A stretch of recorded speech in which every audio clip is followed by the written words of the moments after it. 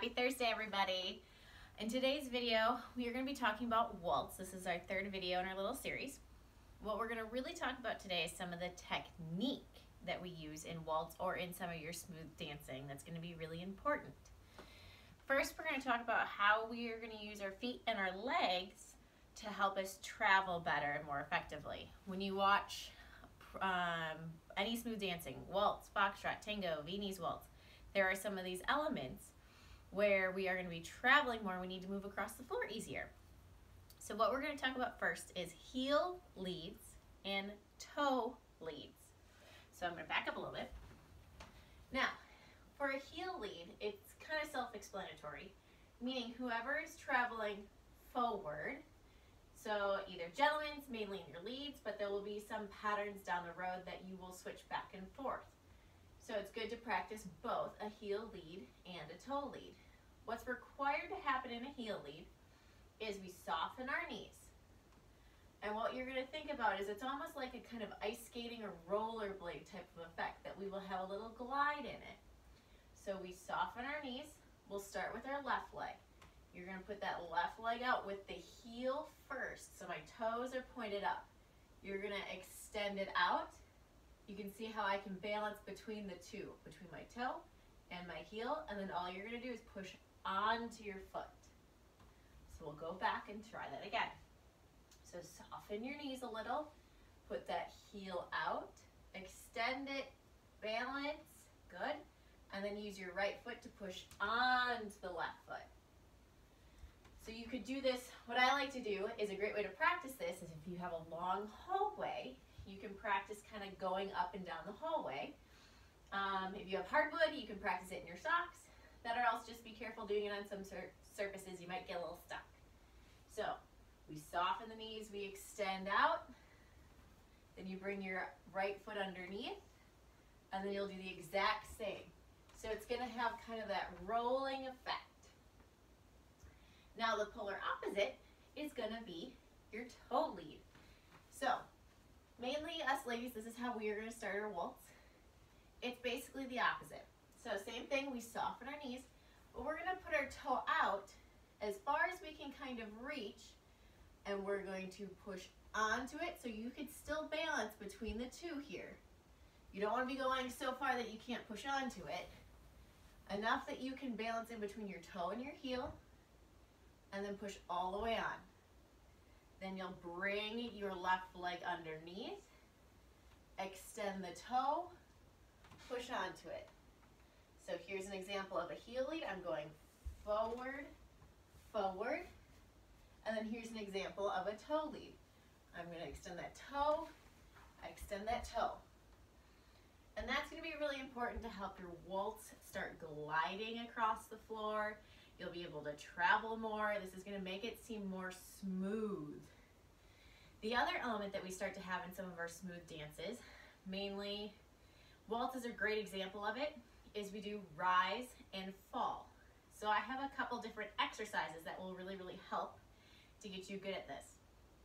This is also a lot of balance and control that's going to be needed through your body, your legs, and it's a good workout. So the first part I like to start with is you can either have a wall, you can use a hand on, a chair, something to hold on to in case you lose your balance, or you can have it close and nearby and practice doing it without. The first part that I like to do is starting with your feet. So for some people who work out, this is almost known as a calf raise. So what you're going to do is you start with your feet flat, you're going to rise up onto the balls of your feet, keeping your legs straight this whole time. So really it's working those calf muscles. You're pulling yourself up onto the toes. Don't be afraid to hold it for a couple seconds and then come back down. So really practicing this a couple of times. And again, if you need to hold on to something, you're more than welcome to. This is going to start to feel that muscles and those calves start to burn a little bit. So you can do that a couple times to get started. Then what we have to incorporate is the knees and the hips a little bit. Hips just meaning that we're soft through them, that we're not staying super rigid. But what we really need to incorporate now is the knees, because in the section before when I was talking about the heel leads and toe leads, we soften our knees before we go. So we're going to soften our knees, come up on our toes, and straighten everything. Then we come down and soften everything. Go up, soften. So you should feel your toes, your ankles, your knees, your ankles, your toes. And it's just a smooth progression. Now, this is a type of exercise you don't want to rush through it. Keep it slow to build up that balance and control. Sure, you could go fast, but waltz is slower. And also, this is going to be for building up your muscles. The slower you go, the better you're going to do with this. So same thing, soften the knees. Start to rise up. Get up as tall as you can, stretching the core, and hold it. How long can you hold that position? Holding, holding, holding, and then coming down soft. Good. And then we do it a couple more times. Holding and coming down very softly. You should almost feel when you come down that your heels come down ever so softly, that they don't make any noise. A lot of the times when you're in the studio dancing or out dancing, when you hear somebody who've maybe lost their balance or their control, you'll hear them hit their heels on the floor. So this is why this is a really easy way, you don't need a lot of space, to be able to work on that rise up and coming down with all the control you could have. Rising up, staying flat with your feet, try not to roll throughout your foot, so you can have as much balance and control as possible. So we'll do it one more time. So soften, rise up, rise up, rise up onto your tippy toes, staying super tall, hold it, and then come down ever so slowly with control. Now if I put this into the box of your waltz, it's going to have what I kind of almost call it is like a carousel effect.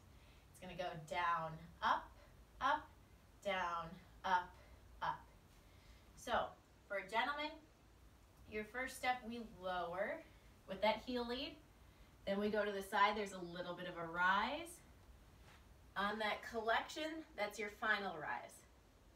Then you'll start to lower so you can extend the foot. Then over to the side, and there's some rise. Final rise is when we close.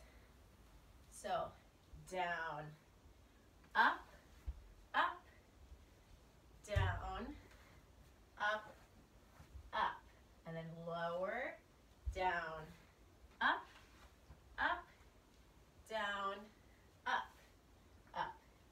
Ladies, it's the same idea, just reversed. So going backwards, we lower to extend to the side, up, and then up once we are closed. Then heel lead forward to the side, up, up, down, up, up, down, up, up, and then we lower again. So again, these are some of the mechanics that you can start incorporating in the patterns that I taught last time, even in your basic box, but even just take a couple minutes. Work on that rise and fall and balance and control in place. Then put it into your box. And again, it's going to be something that you might not get perfect every single time. And you're going to have moments where like, oh, this step is a lot easier. Others might be a little harder. One of the other things that I've done before is for some people who do like going to the gyms, when they do open back up, you can get on the leg press machine and you can actually do this action with a little bit of resistance. Put some weight to it, just a little bit at a time, but you can actually practice that rise and fall with some of the equipment at the gym as well. Something that a lot of people don't think about. So next time what we'll do is we'll start talking about how we incorporate all of it, and then I'll have a fun little surprise for you guys. Hope you guys are staying safe, stay positive. Can't wait to see all your faces again, and have a great Thursday. Bye.